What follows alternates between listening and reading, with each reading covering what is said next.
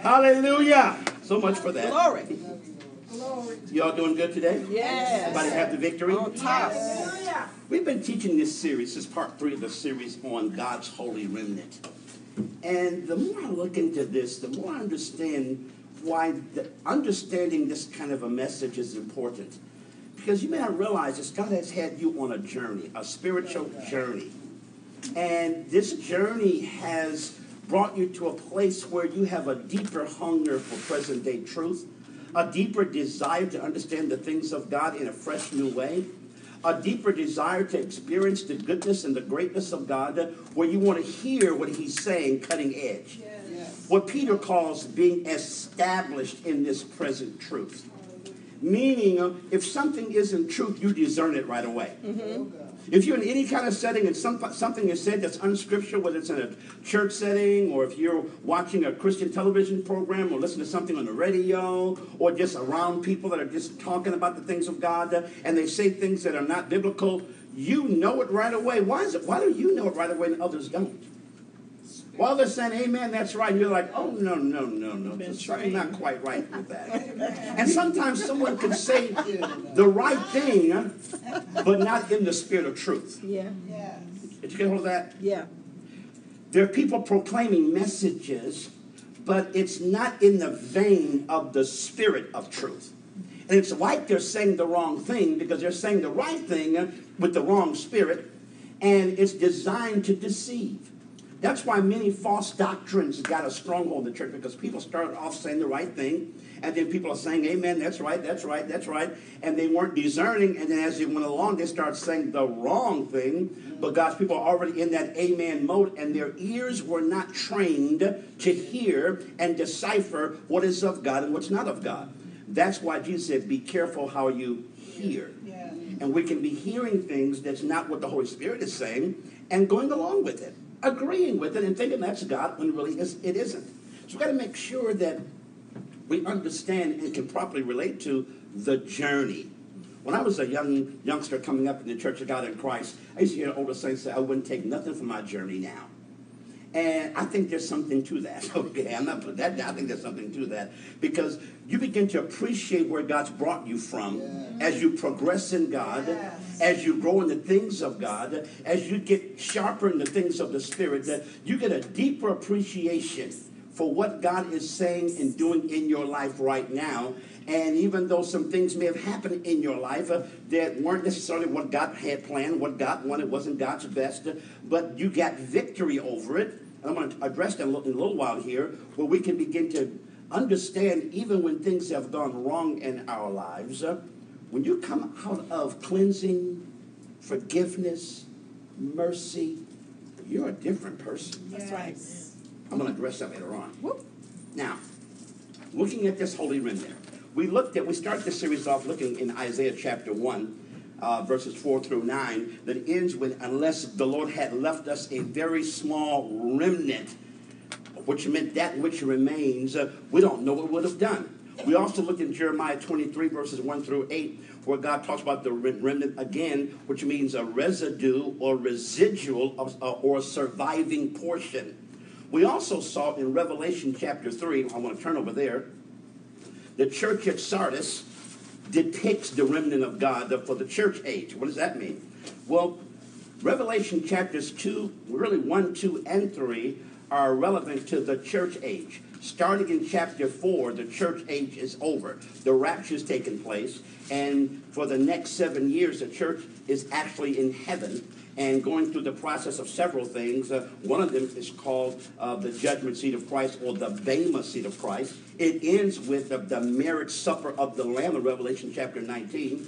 And then the marriage supper of the Lamb actually starts in heaven. I'm going to teach you this sometime, because it's crazy what happens. The marriage supper of the Lamb starts in heaven, and then he says, blessed are those who have been invited to the marriage supper of the Lamb. Who would those be? Those were the saints that survived the tribulation period, but they're not in heaven. They're still on earth. So Enoch said he saw the Lord come back with 10,000s of his saints. So the marriage supper that started in heaven is going to end in the holy city, Jerusalem. And it's a phenomenal picture that God gives concerning his grace and his mercy, but also his never-ending covenant with Israel. Now, in Revelation chapter 3, starting in verse 1, and to the angel of the church in Sardis write. And we shared this last week, that Sardis was the dying church. The word Sardis has several meanings. Number one, it means a remnant. Number two, it means that which remains. Number three, it means a precious stone. Actually, the sardius is actually a beautiful diamond that comes from the same Greek word as sardis. The Hebrew word means that which has escaped or is escaping. So the remnant escapes the negative implications in the culture. Because what has happened in our culture that has become very Babylonian in nature has infiltrated the church. So there are a lot of people who are quote-unquote saved, but they don't understand their salvation, and they have begun to take on characteristics of the world. Think like the world. We've got to be careful we use certain kind of terminologies. What I mean by that, there's a popular term that's used both in secular circles and the church called transformation. And I believe in transformation. But what do we mean when we say that, though? If we think that Babylon's going to be transformed, forget about it. The Bible never teaches the transformation of Babylon. So how do we impact Babylon? And we have to understand, our nation, our culture, our society at large has become Babylonian in nature. Okay? Godless, hedonistic, antichrist, resistant of what God says, adapting to secularism, humanism, and postmodernism. That's Babylonianism. So what we have is a Babylonian culture that God wants to raise up his people to invade that culture. In the meantime, seemingly, his people are becoming more like the culture. So the ones we're called to save, we're adapting their ideologies, their practices, their mindsets, their worldview. And we're in danger now because what is happening, generationally, we're losing some things here. And what I've strived to do as a parent is impart the values that I have that are biblically based into my children and to my grandchildren. I sit down and we talk with them and break bread with them and fellowship with them, laugh with them, act silly with them, but also share with them, here's how we see the world as saints of the Most High God. Here's how we conduct ourselves. Here's our perspective. Now, we know certain things are in the world, and we don't love the world, we love the people in the world. The Bible tells us to love not the world.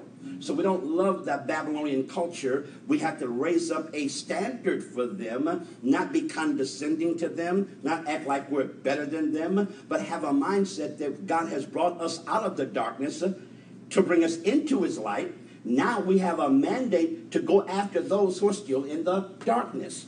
And we don't go there flashing a big old flashlight in their face to come out this mess you in, okay? We go there by loving kindness. Yeah. He never changed his ways of doing that.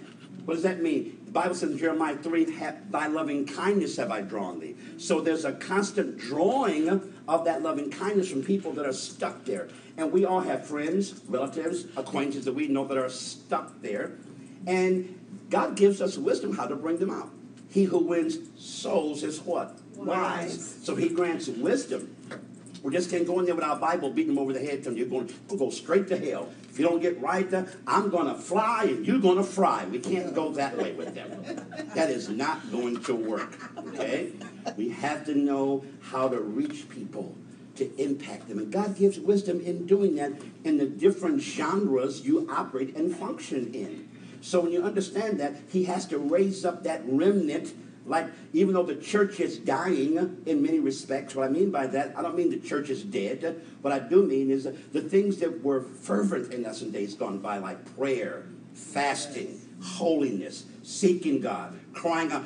You don't even hear those kinds of terms in the modern day church. The modern day seeker-friendly church doesn't even think like that. Repentance is not a part of their dialogue between them and God.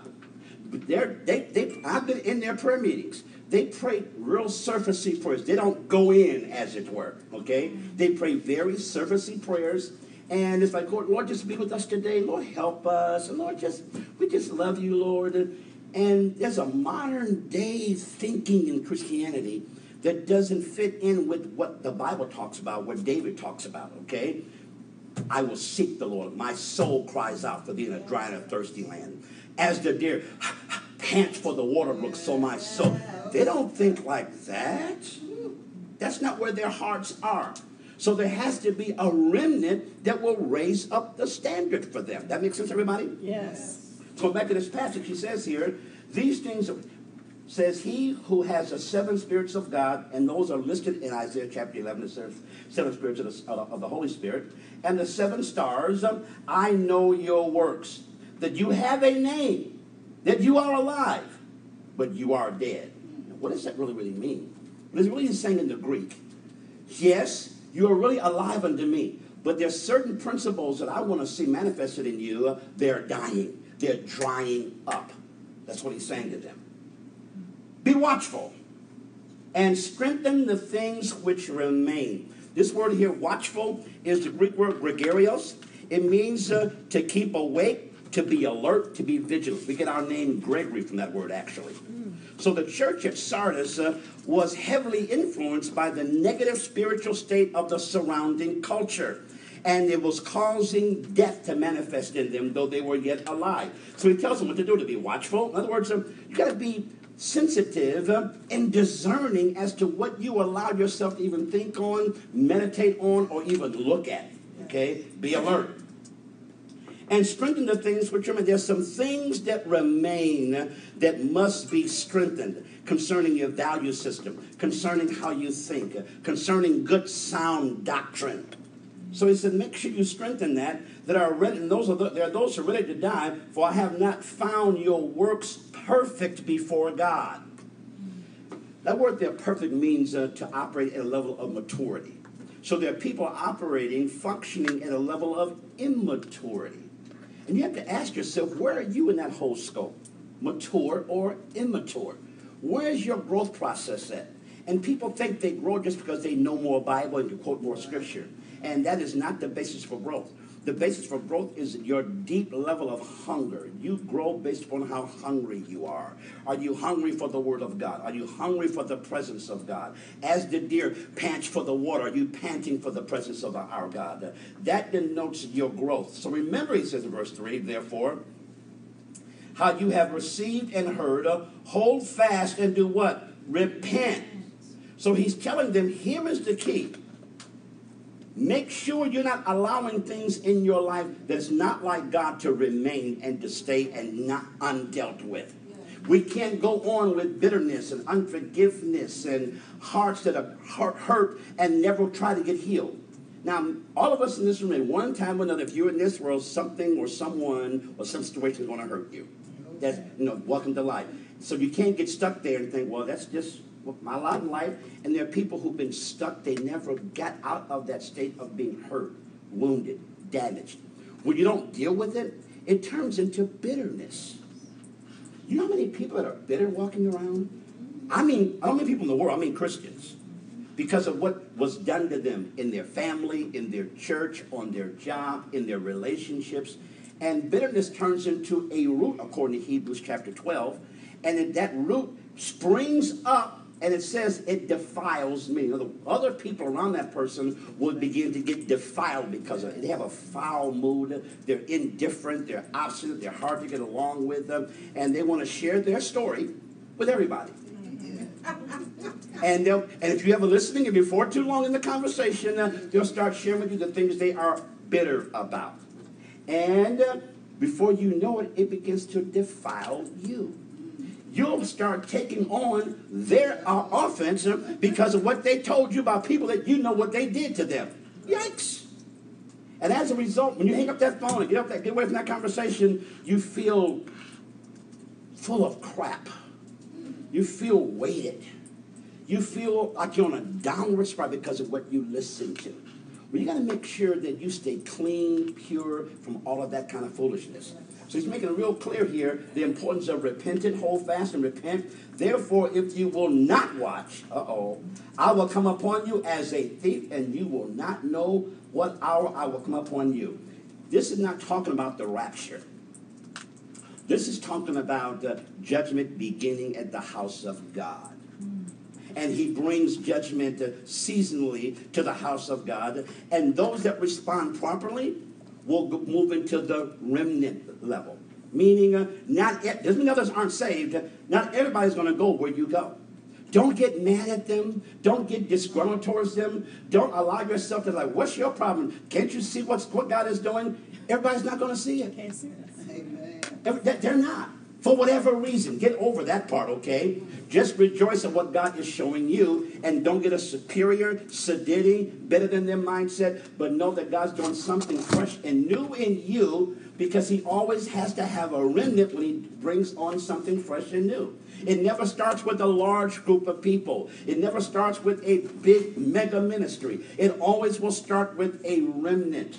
And when that remnant begins to fulfill that, then it impacts the larger sphere of the body. When that remnant begins to walk in the present day truth and release that glory, release that anointing, release that power, it will impact the masses, but it's got to start somewhere. That makes sense, everybody? Yes.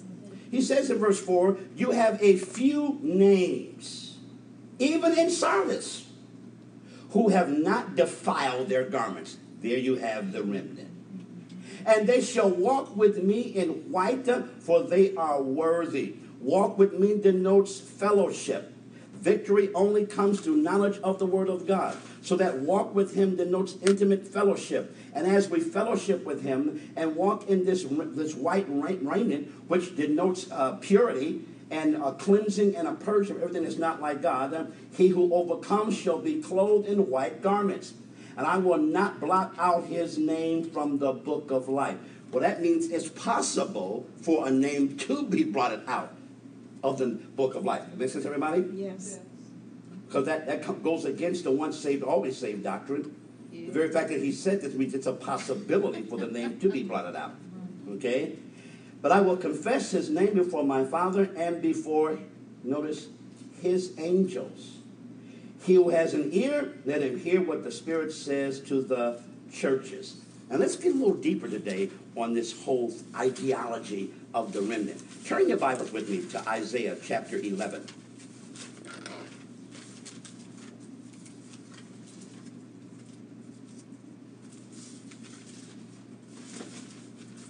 I want to start at verse 11. And oftentimes in the Old Testament, when the remnant is mentioned, it's referring to the tribe of Judah first and then to the other tribes of Israel. And here in chapter 11, and you have to understand how the scripture is laid out, because sometimes we can take scriptures and dispensationalize them. What that means is there are different dispensations, and so that only applies to this dispensation and not to this dispensation. Well, that's true. You can take the bulk of the Old Testament and say it doesn't apply to us because it's dispensational. We have to understand there are certain things in the Old Testament that really contain the revelation for the New Testament. So the church has been grafted in. So now we have not just the same covenant, but a better covenant established upon better promises. Now, they did not have certain truths that we have in the old covenant. So we find out what the truths that they have, and then we bring them through the cross. What does that mean? Well, because of the cross, the things they had to work for, by grace through the cross, we don't have to work for. They had to go and have burnt offerings.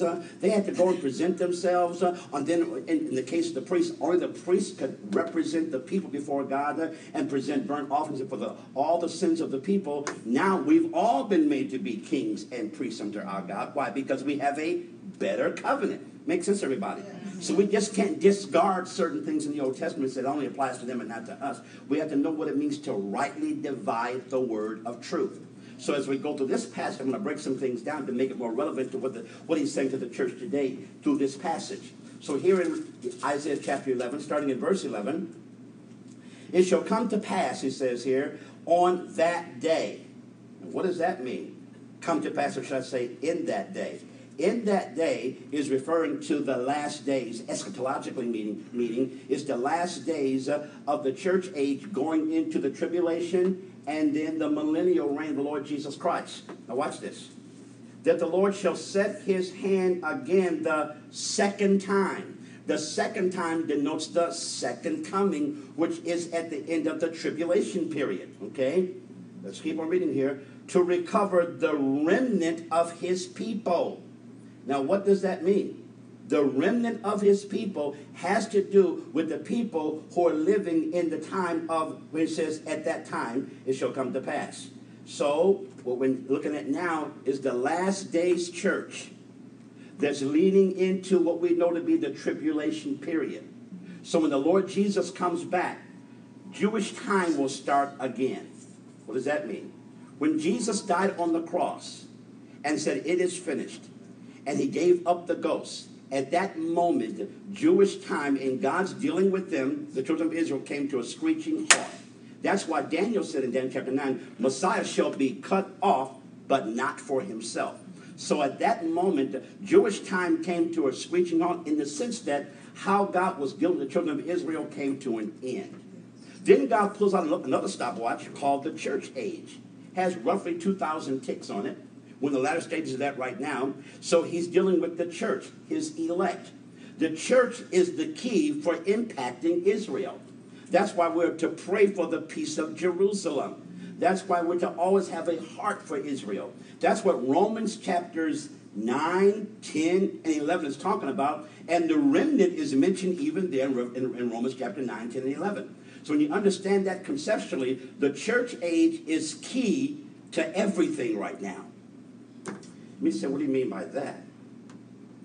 Until the church is really the church, and right now we're not, okay, what the Bible describes us to be, Jesus can't even come back. Did you know that? Until we move into the restoration of all things described in Acts chapter 3, verses 19, 20, and 21, says heaven is holding Jesus back until there is a restoration of all things. So Jesus can't come back until what the church is originally designed to be. When he comes back, he's not coming back from this weak, emaciated, carnal, dried up, dying church. When he comes back, it'll be for a victorious, glorious church. So there is work to be done. So I say, unpack your bags. Those who are waiting for the rapture to come any day, unpack those bags. We've got some work to do. What I believe God's about to do is a quick work. I don't believe it's going to take, 20, 30, 40, 50, 60 years. I believe in the next few years, we're going to see the greatest outpouring of the Holy Spirit that we have ever seen. That's why God's doing the things in you right now and getting you ready for it. And you got to understand what that means. It doesn't mean that you're just going to have wonderful times in God. It means the anointing, the mandate, the calling, and the giftings of God deposited in you are about to exponentially be used in ways like you've never imagined before. That's what that means. That means he's been preparing you for a long time for the season he's moving you into. And it's not just for older saints. It's not just for middle-aged saints. Even sons and daughters. Expect your little children to prophesy at the dinner table. Expect signs and wonders and miracles. When they go to school, they'll come and say, guess what? I prayed for one of my students. I laid hands on them because they were coughing, and all of a sudden they got healed. Expect that your sons and daughters will prophesy. We're about to see something exponentially like we have never seen before. You have to know your God, in all of his glory, power, and awesomeness, ain't going to let us go out on a bunch of weasels and punks. Right. We're going to go out as a glorious, victorious church. Yes. This ain't going to be some little churches all, come quick, Lord Jesus, things are so bad down here, we're all going to die. If you don't come, stop it. Right. Amen. He's about to do something through you that he's doing in you right now. That's going to radically change everything around you. Yes. Where that power, that anointing, that glory is oozing out of you everywhere you go. And when you take that kind of glory, it changes the atmosphere. When you carry that kind of anointing, it will molecularly change everything around you by the power of God. You got to understand what's in you. You realize what's in you. Begin to see yourself in the same stature that God sees you in. Never look at your life based upon your past. You'll never go anywhere in God. That's right. Never look at your life based upon the bad things that you got to overcome. God does not look at you based upon any of that stuff. God looks at you positionally. Please get hold of this. Positional truth will always eclipse temporal truth. Temporal truth, though it's truth, it will change. Positional truth does not change. For instance, your Bible says in Ephesians 2:6, you've been made to sit in the heavenly places where? In Christ. That's positional truth. Whenever you see in your Bible, in Christ, in Him, by Him, through Christ, through Him, it's always referencing positionally how God sees you. So no matter what goes on in your life, it doesn't change how God sees you. So He has predestined you and given you a holy calling where? In Christ. That doesn't change because things mess up along the way. That doesn't change because you do something out of God's will or let sin come into your life. He always has a way of escape. And the remnant church will always understand the way of escape. So no matter what you're going through, don't get stuck there. No matter what you're experiencing, that is not your destiny. Don't be like people that come to a certain place and they feel like, well, this is it for me. It's kind of like if you want to make a trip to Chicago and you're going out I-94, right around, I think right at the Telegraph, there's a sign that says Chicago 262 miles. Yes. How would I look? Like a complete idiot if I did this. Seeing that sign, pulling off the road to the side of the road, jumping out of my car, running to that sign that says, Chicago, I found you, baby. I found you. That's stupid. That's the sign that says you're on the right road. There are things that God will put as a signpost to let you know you're on the right road. Don't get stuck there. Don't camp out there. Don't think you made it because you're there. Understand you're going somewhere else. There is something called a destiny. When I talk to young people, sometimes I'm talking to a young group tonight, as a matter of fact. It's a bunch of Caucasians from all over the country that felt like God told them to move to Detroit. So they live in the hood like Dexter and Joey Road area. That's where they live. They live on Claremont and Woodward area. I mean, and they bought homes. They're professionals. They work for major corporations. That they feel like God's called them to Detroit. So tonight they asked me to come and speak to them on what they should be doing and what's the history of our city. What is God saying? I'm like, you have all night because I've got a lot to say to them. But I believe God's raising up people like that in these last days. So you got to understand on your journey, there's something specific He's bringing you into. It's incumbent upon you as the remnant to know what that is. That's just not going to come because you love Jesus. Knowing that's not going to come because you come to church on Sunday. There's a place you have to go called there. And you won't know it till you get there. You'll know. Okay, this is where I'm supposed to be. This one. Not a building or a church, an intimate place with Him where you're hearing Him clearly. You're grasping things at a deeper level. You're relating at a higher level. You have a deep sense of knowing. Certain things you hope, you think, you feel, but a certain place when you get there, this is what you know. When you know that you know that you know. Ain't open for discussion. You ain't trying to get no counseling on it. Not trying to get anybody's input or anybody's opinion. This you know. There's certain things you do. You know your name. You don't go ask them, you know what, I think my name is, what do you think about that? That's ridiculous. You know you don't get any counseling on your name. You don't have to go and get anybody's opinion about it. Is this really my name? You know it. Well, there's a place called there when you know that you know I'm on point with God. Here is what I'm supposed to be doing. Here is my assignment. So when I go and talk to young people, oftentimes, I tell them, whatever you do,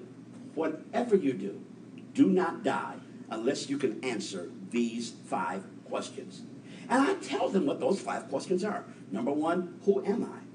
Number 2, why am I here? Number 3, where am I going?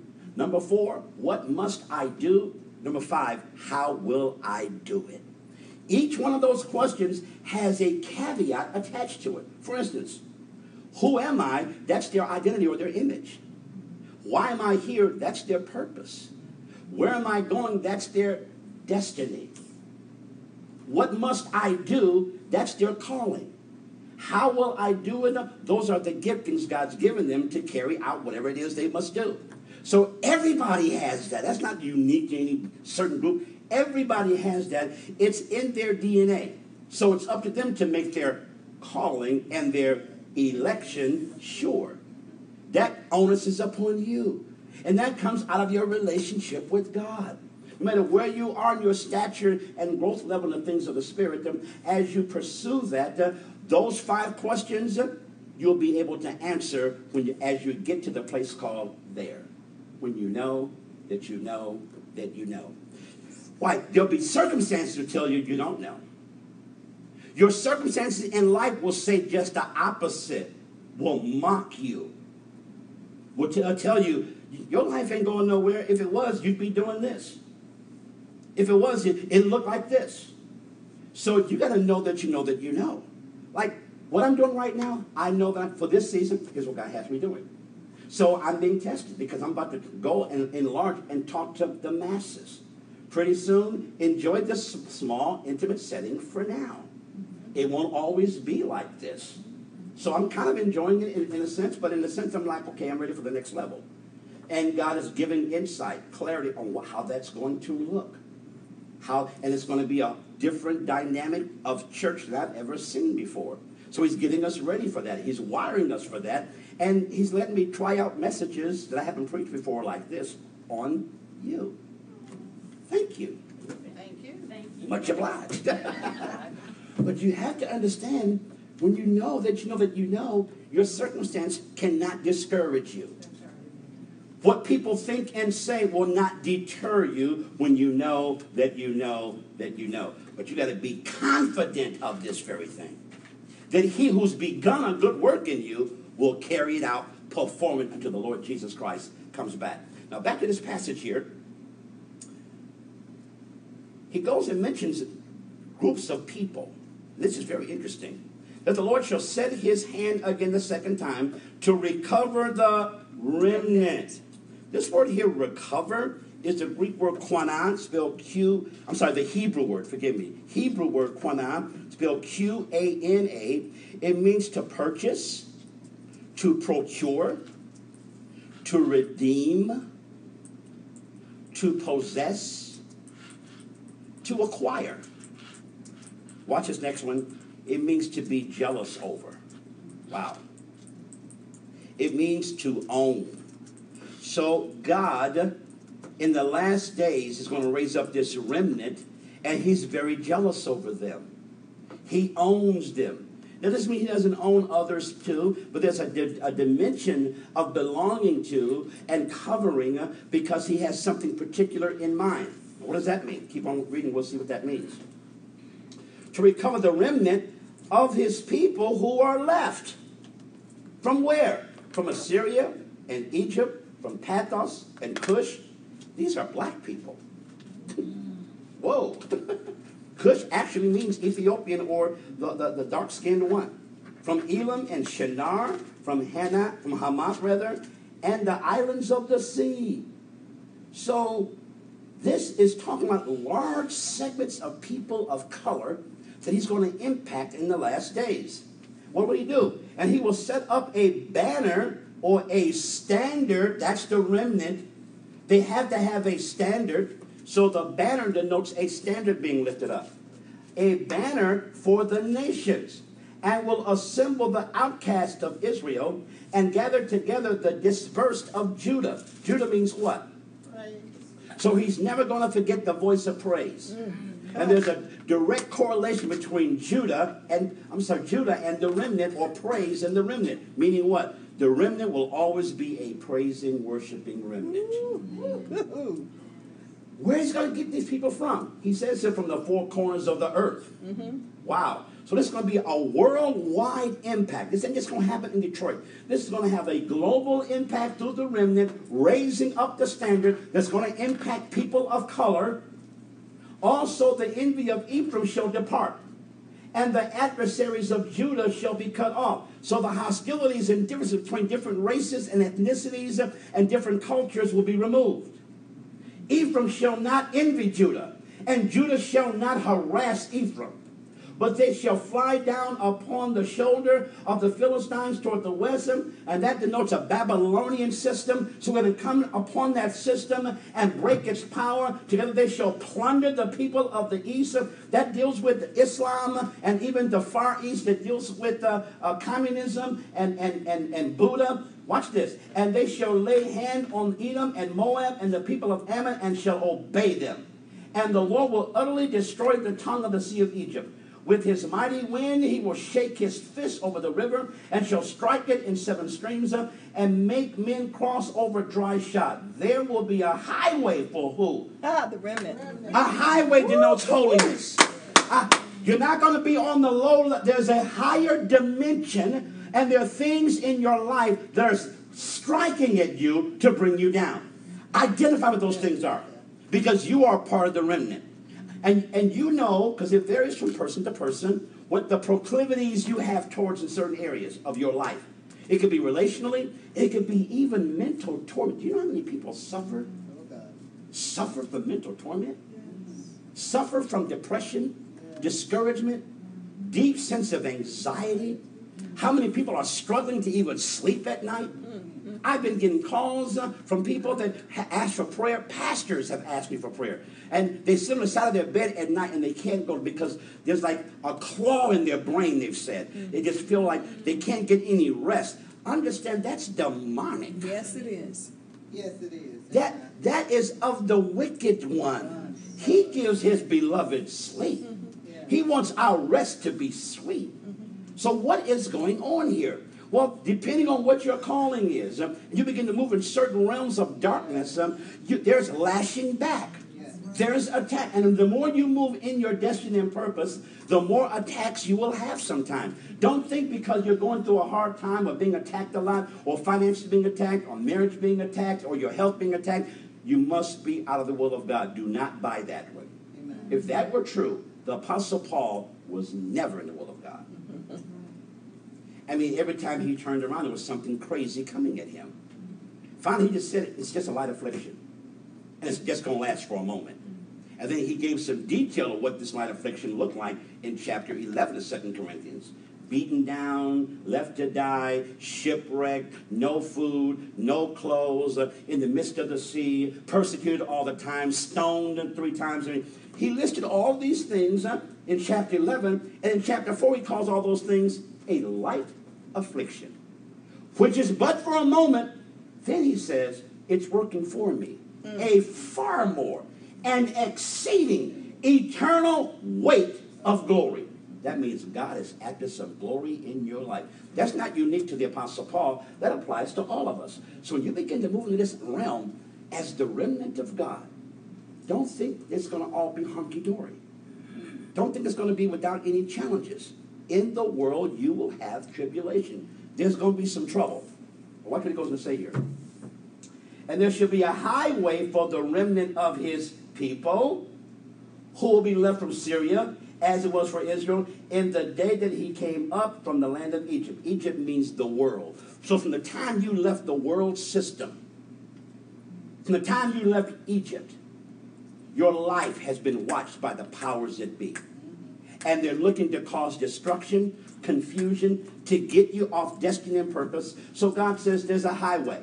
In other words, there's another dimension you can go to that they can't get to.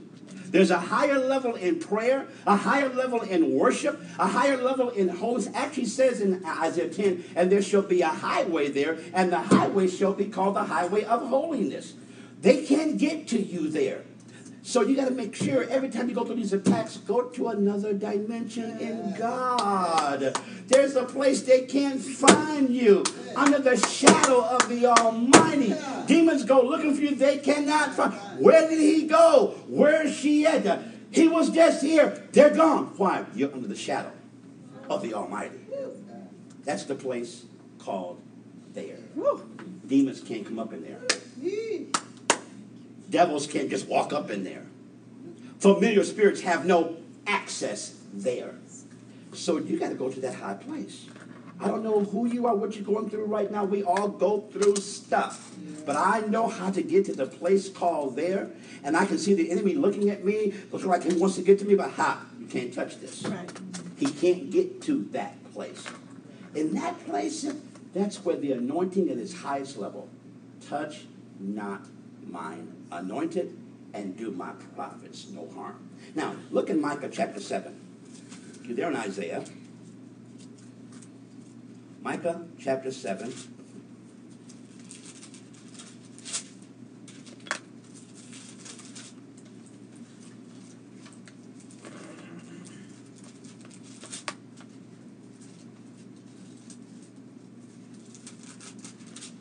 I want to start reading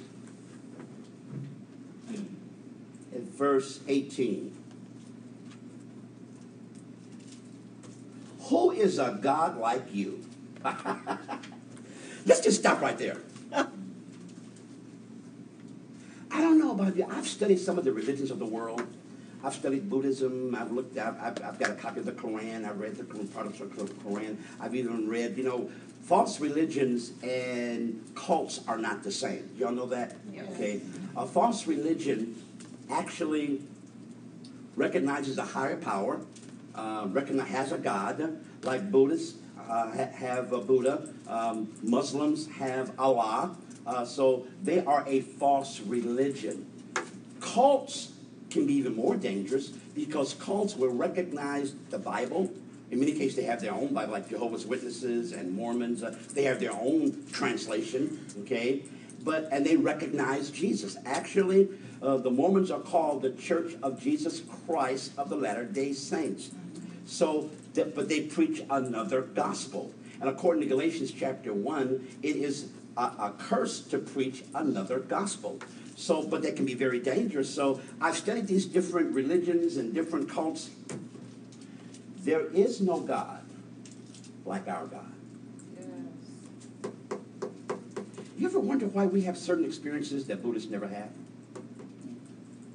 Buddhists never have an anointing that makes them fall on their face, a presence that makes them weep. Muslims never have an anointing that has the ability to destroy yokes and lift burdens. Muslims don't have a God that takes them in their arms and holds them, weeps over them. They don't have those kinds of experiences. Why? They don't relate as a father-child. They're a higher power. It doesn't have the dimension of relationship because they've never been born again. When a person is conceived to be born, it's because there is a father involved.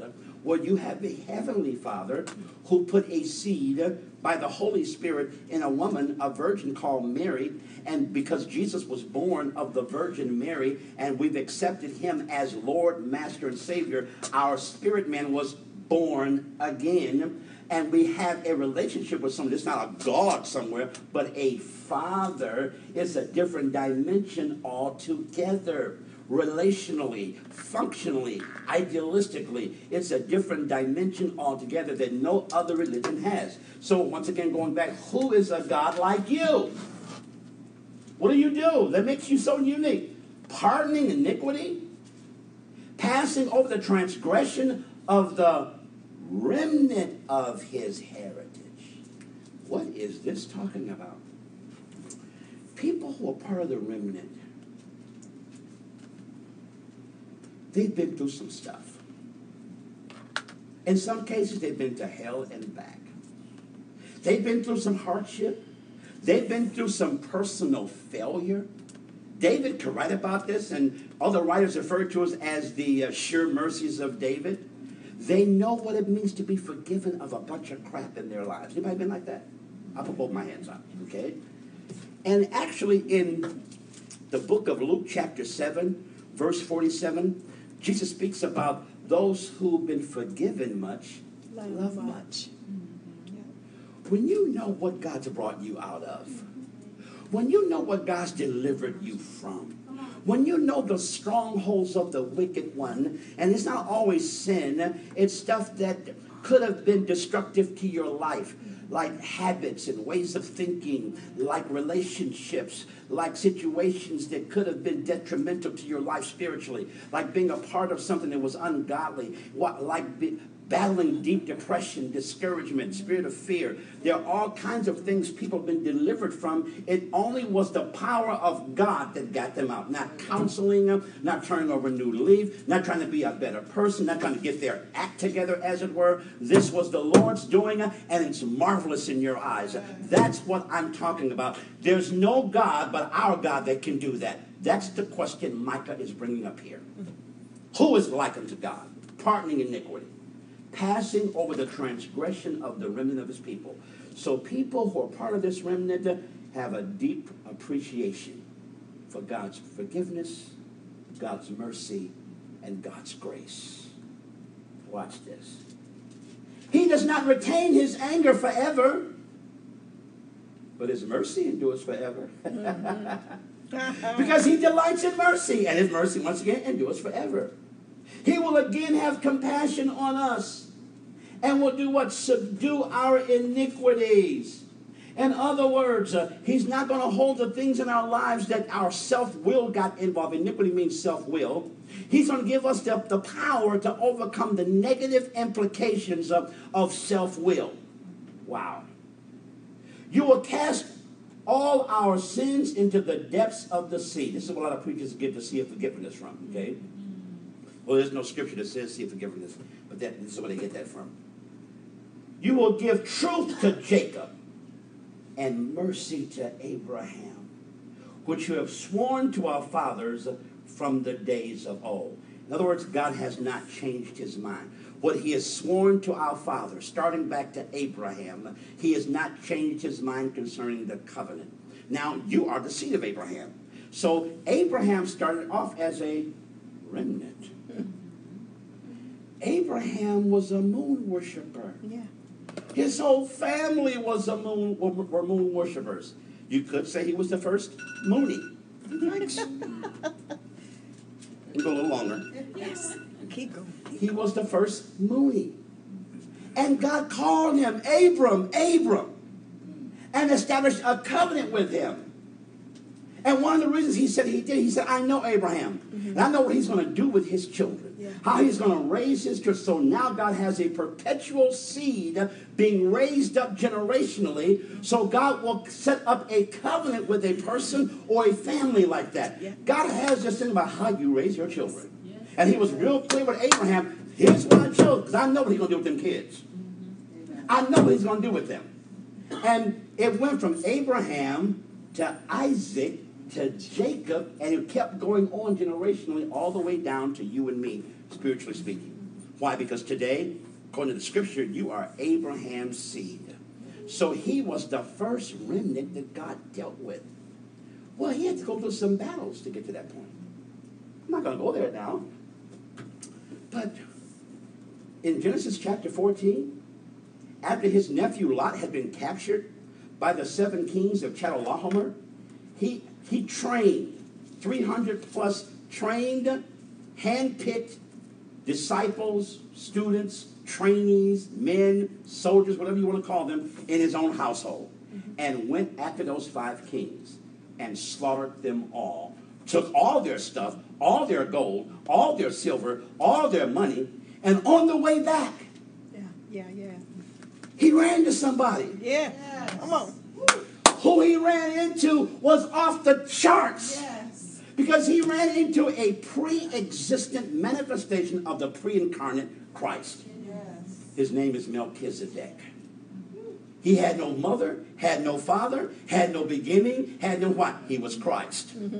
Christ took on many appearances in the Old Testament and took on human form more than one time. It happened to Joshua. Who do you think Joshua was talking to? It was called the angel of the Lord when he said, take off your shoes. The ground you're standing on is holy ground. Who do you think that was talking to Moses? Said the same thing to Moses. Well, Moses, it was really crazy because Moses said to him, who shall